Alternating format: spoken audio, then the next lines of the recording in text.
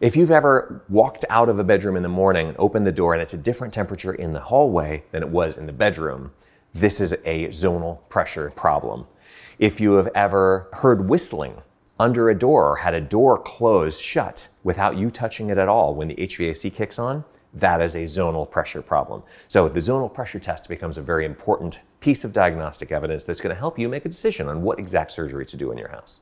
On this channel, we talk a lot about zonal pressure testing, and I use the blower door in conjunction with zonal pressure testing, which is just basically using a manometer. This is a $500 new manometer from TEC called the DG8. I will be showing you how to use this to do a different kind of zonal pressure testing, not one that's using the blower door, one that's using HVAC pressures.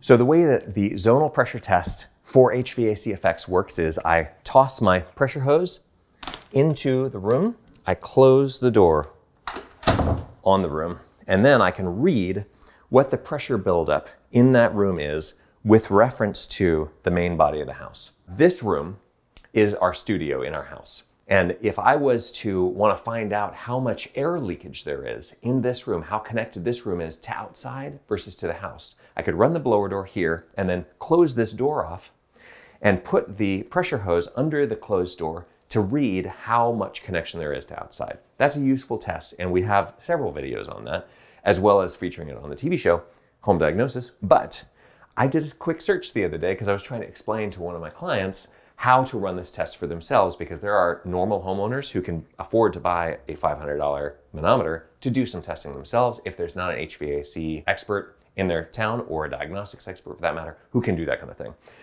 And I realized that not only had we not made a video about this technique, but I couldn't find anybody who had made a video about this. So we're going to correct that right now. So the manometer, this is a one-channel digital manometer, and that right there is our ductless mini split that heats and cools this studio space, which is about 800 square feet of floor area, about 15,000 cubic feet of air between this and the crawl space below it that is cooled and heated with that machine. That machine is ductless. So what it does is pull all the air that it needs to condition the room from on top of it, and then blows all the air that it's pushing into the room at the slot that you see at the bottom.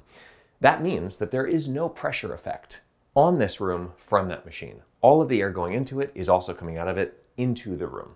So if I was to close this door and measure the pressure effects in that room, it's not going to change because of that machine. Now, this house is pretty complicated, and I'm going to send you to other videos if you want to see more about this house. But suffice to say that in a very simple sense, that machine has no effect on the pressures of this room. Let me show you where this does start to make a difference. Whereas in the studio we have a Mitsubishi ductless mini split, this main body of the house is controlled with a ducted Mitsubishi heat pump.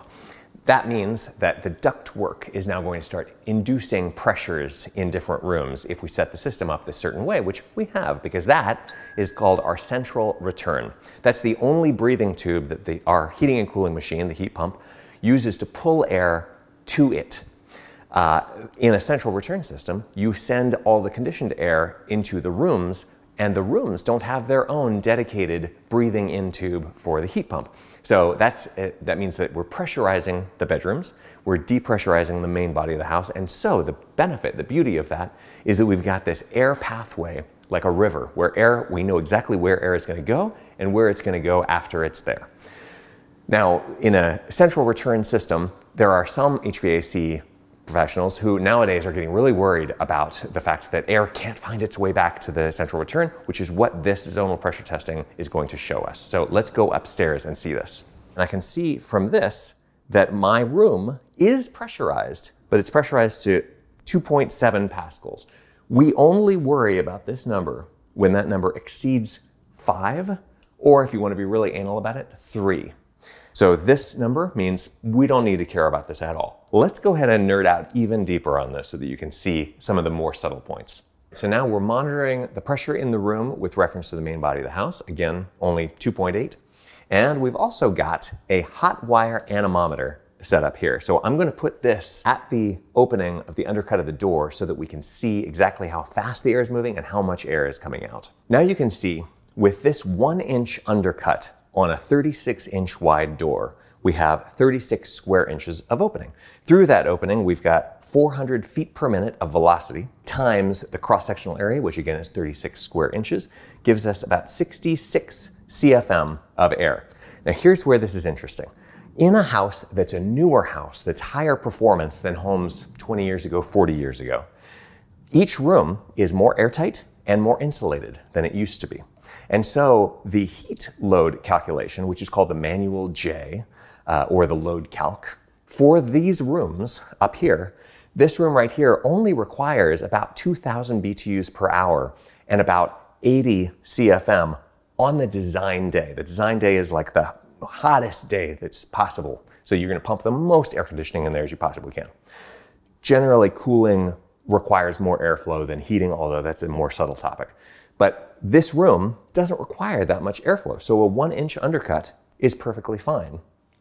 And you can see that by the fact that we've got our 65 CFM coming out under the door.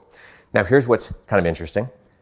The room by room return that we're worried about in this room, we would say, do we need to have its own return, or do we need to have a jumper duct, which is a duct that goes out of the ceiling and into the attic and down into the hallway here, or a transfer grill, which is just a hole in the wall that lets air through. Sometimes you put the hole down here into the room and then a hole up there into the hallway.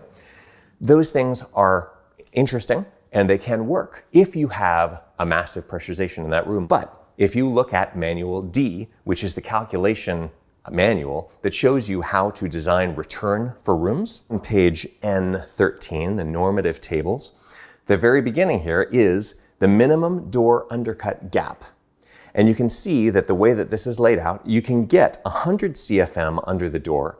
That's a 36-inch wide door if you have an undercut of 1.3 inches. And if we use simple math, we find that if we want 80 CFM instead of 100, all we need is a 1-inch undercut. Most bedrooms, they're going to be well insulated and airtight these days, so you're not going to need more than about 80 CFM to get in there. And by the way, that's both the heating and cooling and the ventilation air that's going into that room. So the jumper duct or the transfer grill or the room return that we would be worried about the room pressurization enough to design in the design phase, and then you're stuck with it once you built the house, actually has a couple things not going very well for it. Number one, you're going to use something like a 6-inch round duct for that, if you're dealing with attic ducts or crawl space ducts. And a 6-inch round duct only has a cross-sectional area of pi r squared, that's 3.14 times r squared, which is 28 inches or so, versus our 36 square inches that we've got on this undercut.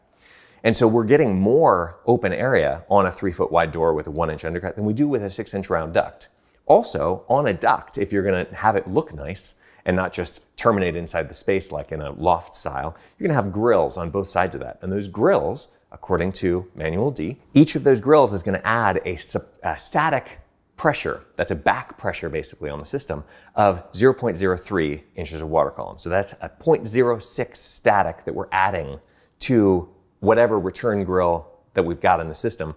And if you do a room by room return, obviously you're using a lot more ductwork. We're getting a bit into the weeds here, but in case you want to get even more understanding on how all this works, I have a new course that's available on buildingperformanceworkshop.com on HVAC design, because of course all these decisions we're talking about need to be made in the planning phase. This is not something you generally are trying to retrofit onto a house unless mistakes have been made. That course is designed to be understood by both professionals and civilians to be able to get better at HVAC and understanding how this stuff is supposed to work, because there's frankly not enough people who understand this. So this system is running continuously. I have my air handler running 24 hours a day on its lowest speed, and with Mitsubishi you're able to do that. You can say what speed you want the fan to run in. There are 3. So I will show you the high speed in a moment, but the reason that I'm doing that is because of filtration. We've got 45,000 cubic feet of air in this house, and I want it to be going through the system to filter it as often as possible, because humans are dirty. A lot of pollution is coming from inside this house just by the fact that me and my family are in here. We are cooking and cleaning and being. So I've got my system running 24 hours a day. I now know door open, door closed on low speed, we're good. Let's look at what happens at high speed. Now, as the air handler slowly ramps up to its highest speed, you can see the pressure start to build inside of the bedroom. Door is still closed, everything is the same. There is no other way for air to get out of that room except around this door, mostly under the door. So that 1-inch undercut is now allowing us to keep the pressure in that room at less than, well, right at 4 pascals. And we can actually see that we're delivering just about 80 CFM under that door, which is exactly what the Manual D said it would deliver. Now it's moving at about 485 feet per minute under the door.